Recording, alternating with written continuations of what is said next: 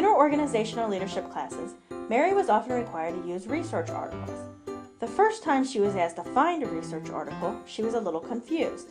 Was a research article the same as a scholarly article?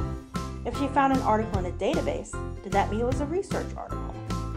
Mary's professor explained that scholarly journals publish many different types of articles, and not all of them are research articles. When she searches in a database, not all of the articles she finds will be research articles. In fact, not all of them will be scholarly articles, since many databases also have news or magazine articles as well. Research articles are those that report the findings of an original research study or experiment.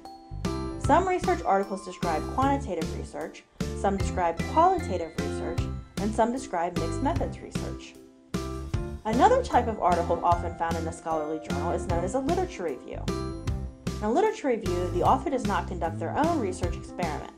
Instead, the author reviews articles written by others and summarizes their findings. While literature reviews are published in scholarly journals, they are not usually considered research articles. Along with research articles and literature reviews, Mary learned that scholarly journals publish other types of articles, such as news articles, book reviews, and commentaries or letters to the editor.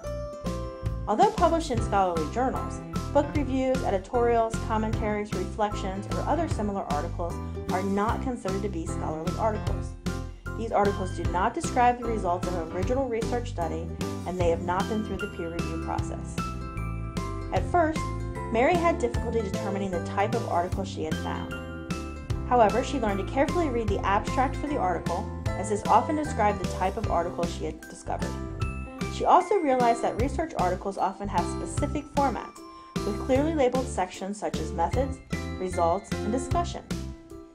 Mary also realized she could enter search terms that would describe the type of article she wanted. For example, in addition to her specific search term, she would type in quantitative or qualitative to limit her results to certain types of articles. Learning about the different kinds of articles in scholarly journals made it easier for Mary to always find the specific kind of article she needed.